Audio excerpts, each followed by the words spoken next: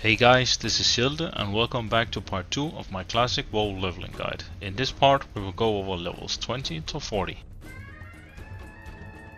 Starting from where we left off in the Southern Barrens, still making sure we have caught up with both mining at skill level 65 and herbalism at skill level 100 before we move on. From levels 20 till 24 we yet again have two options.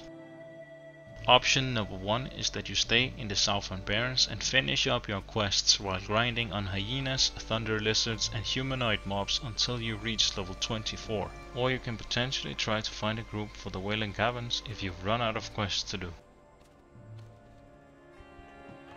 Option number 2, which is also what I recommend to do, especially if you are either a rogue or alliance player, is to make your way to Durnhall Keep in Hillspread Foothills and grind on the humanoid mobs inside the castle.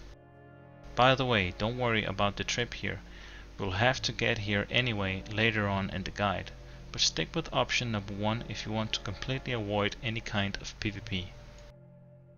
To do this as a horde player, start by taking the Zeppelin outside Orgrimmar, or pay a mage to make you a portal to Undercity. Make sure you get both the flight path in Undercity and visit the Weapons Master. Make your way to Terran Mill or South Shore if you are Alliance.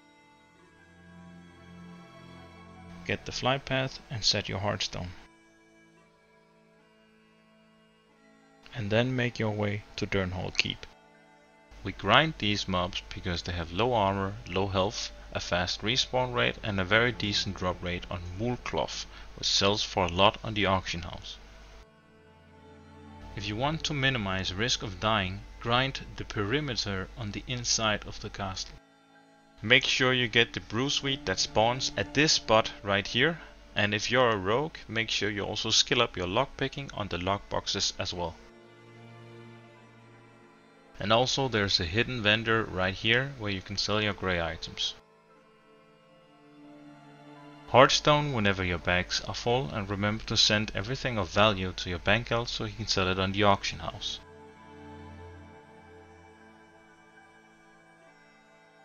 Once you reach level 24, it's time to move on. If you're a hunter, remember to learn Bite rank 4 from one of the giant moss creepers before you move on. From levels 24 till 30 we yet again have two options for what we can do. Option number 1, we stay in Hillspread Foothills and grind on the beasts around Durnhall Keep, mainly focus on the spiders since they drop large venom sac which sells for a lot on the auction house. Then move on to the elder moss creepers as soon as you can kill them at a reasonable pace. Do this until you reach level 30. Option number 2, we make our way to wetlands through Arathi Highlands. Make sure you stick to the road as this is a high level zone. Also make sure you pick up the flight path and, as a horde, set your Hearthstone at Hammerfall. As we arrive in the wetlands, make your way to this area and start grinding on the whelplings here. Keep in mind that the level range from these mobs go from 24 to 27. If you're having trouble with the higher level mobs, stick to the low level ones in the beginning. Quick note, some of the whelps called lost whelps in this area are immune to shadow damage, so take care warlocks and shadow priests.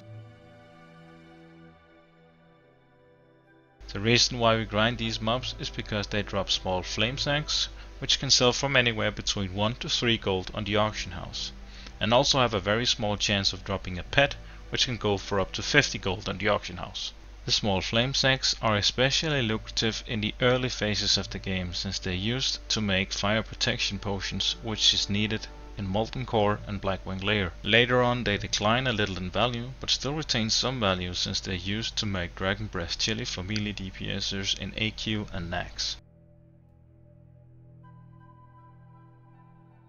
If you are behind on mining or just lower than 125 in mining, make sure you go to this cave right here before we are done in this area. This is because this cave spawns tin along with incinerite nodes, which are normally used in a quest, but they can be mined from skill of 65 all the way up to 125.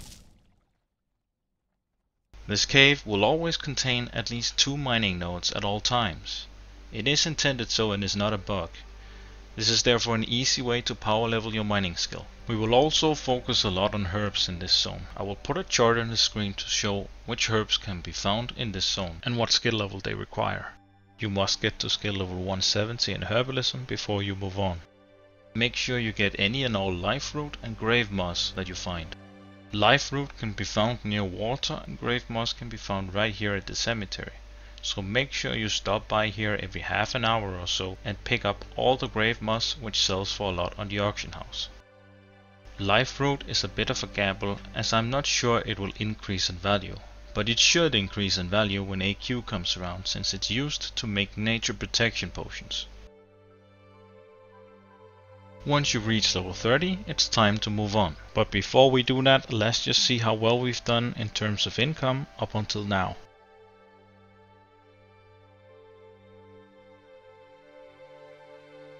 So from levels 1 till 25, as you can see here, I've already made 104 gold. And this was purely done by following my own guide, sending valuable items to my bank alt, and then selling them on the auction house. And as you can see, I still got some items here stuck on the auction house, but I didn't want to wait for them to sell in order to show you guys this. I'm not gonna be continuing leveling this guy as I want to put out this video series in a timely manner. So from now on I'll be showing you the rest of the way to level 60 on my main characters.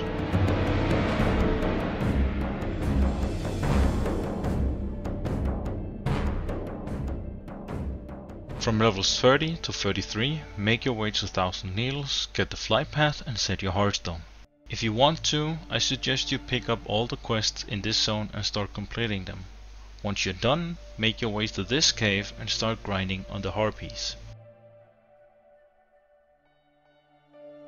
Be careful, these mobs have a very fast respawn rate and some of them also have a silence effect. Also, this cave is loaded with iron and gold nodes which respawn pretty fast. Make sure you at least get to 175 in mining before you leave this place. If you at any point over aggro too many mobs, you can always jump down this little crack here and the mobs they should bug out and reset. These harpies also drop light feather, which can sell for a lot on the auction house, and vibrant plume, which is used for the dark moon fairy rep grind. They can sometimes sell on the auction house, but if they don't, they can be vendored for a decent amount. Also be careful if there are other players in the cave. There is a quest here which spawns waves of harpies. If you've made it this far into the video, please go ahead and like the video and make a comment. I've heard it helps the algorithm.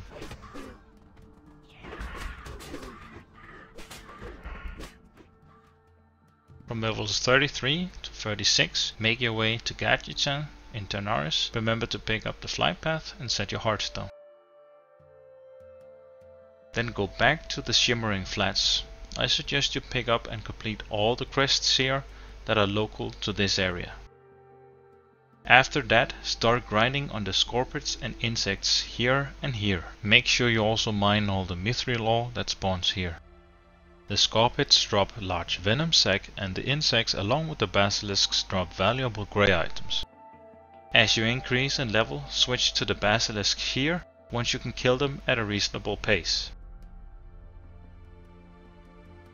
But keep checking back at the cave every half an hour or so make sure you mine all the mithril there.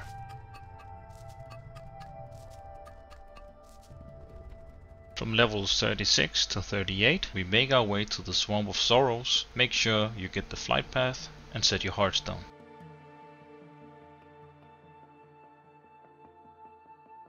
Then make your way to this area here and start grinding on the green whelplings.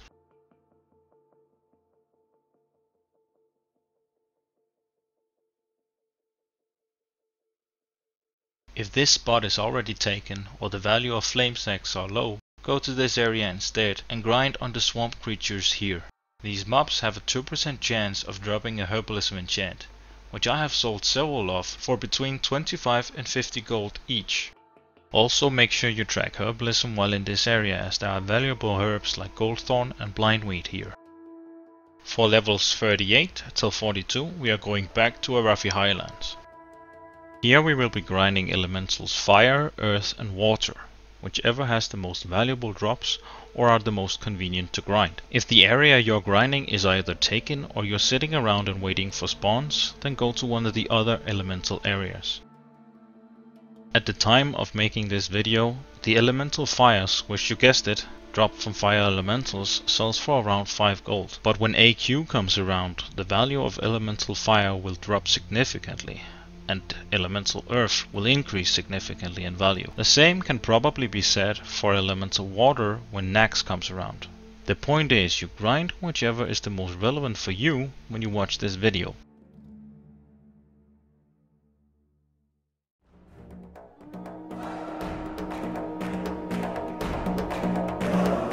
Now this wraps up part 2 of my 3-part leveling guide. If you liked the video, please give the video a like and subscribe to my channel so you can stay tuned for part 3 where we go over levels 40 to 60. Så går det bare nu vel. Og jeg bruger kidney shot først. Okay, du har brugt. Jeg har det igen. Jeg bruger kidney shot nu. Ja! Ja! Den her gang får vi ham. Færdig, mand. Færdig. Den der taktik der.